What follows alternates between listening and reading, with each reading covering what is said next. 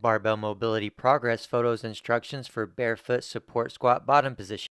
To keep track of the progress within your squat and bottom position specifically, we'll have you take pictures of your support squat while pausing in the bottom, showing a side view and a 45-degree front view.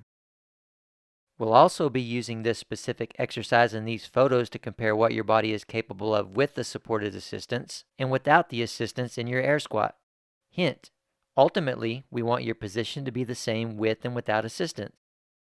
Perform and show these squats barefoot. This means preferably no socks as well, so that you and we can better see the pressure on your feet and any potential compensations with the feet.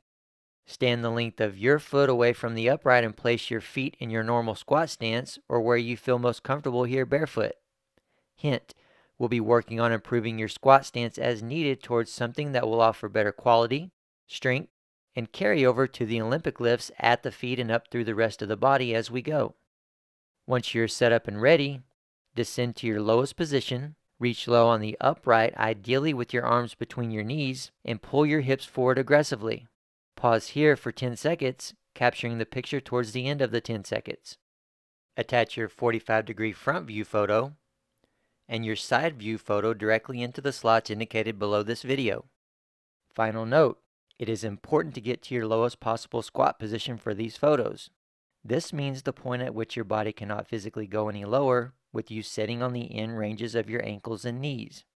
To get here, you'll need to try to relax, or rather disengage your quads, and shift your knees beyond your toes as much as possible, ideally while maintaining pressure in the bottom of your stomach.